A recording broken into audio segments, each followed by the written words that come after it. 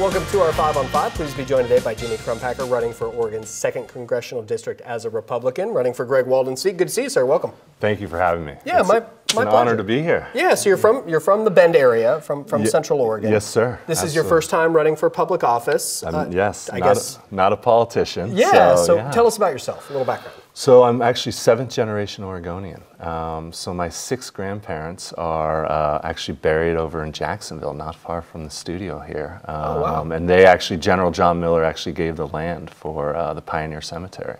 Wow. So we go way back in this area. It's been a long time, and as family lore has it, my 5th grandmother was the first white woman born in the valley. So, wow. But that's family lore. Don't hold that to me. Okay, fascinating. Yeah. I didn't know that. Yeah. You worked on Wall Street.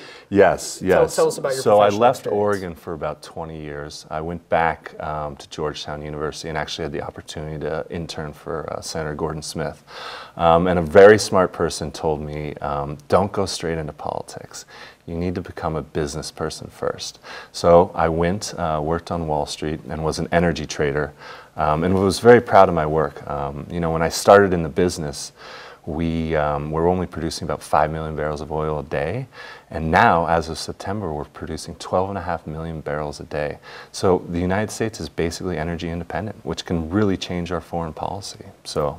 Yeah. Interesting. Yeah. And so you kind of referenced maybe politics or something you've always had an eye on. Is it just a matter of time, biding your time, if you will, till this moment? So, you know, my 6th grandfather actually represented this area before we were a state, and then my great-grandfather was represented Oregon in Congress. So it's been in the blood for a long time, and it's something I've always wanted to do, because I think at the end of the day, you know, you can really help as many people as possible in those positions, especially on a federal level.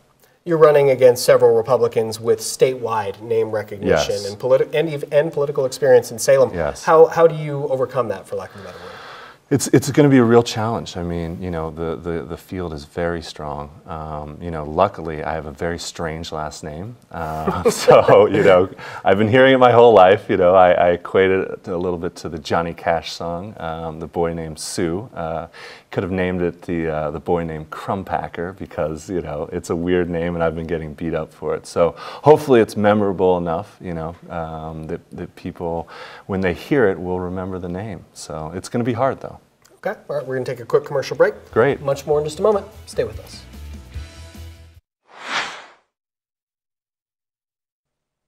Welcome back to our 5 on 5. Again here with Jimmy Crumpacker, Republican running for Oregon's 2nd Congressional District seat, held currently by Congressman Greg Walden.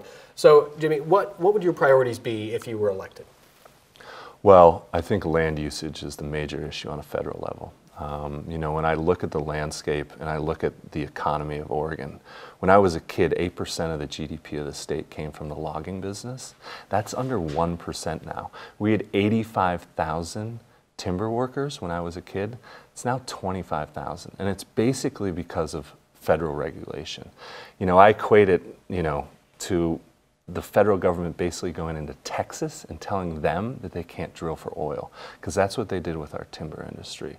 And, you know, after 25 years of not allowing private companies to manage that land, what we've seen are devastating forest fires. And that's something that has to be taken care of from a federal level. We have to allow private companies to get back in there.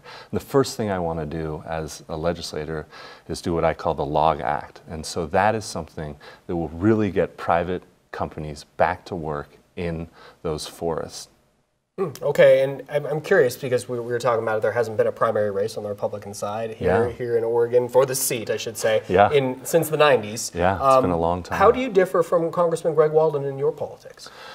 You know, Greg Walden has been a great leader for our district. You know, he is someone that I actually emulate. I mean, the differential, I would say, on a national scale is I'm very pro-trade. I believe the Trans-Pacific Partnership is something that is very positive for Oregon, especially in the 2nd District. If you talk about all the ags, you know, being able to open up the Japanese market, being able to open up the Indonesian market, the Chilean market, that is something that is critical for Oregon. You know, 70% of Oregon jobs are trade-related. And so that, for me, is something that that I disagree with slightly with the National Party. You know, and I'm also worried about tariffs. You know, I think tariffs really should be handled by Congress more than anyone. So that's something that you know, I have slight differential from the National Republican Party, but you know, I think that Greg Walden has done a phenomenal job, and obviously, you know, being head of Energy and Commerce Committee, you know, he's a loud voice for Oregon.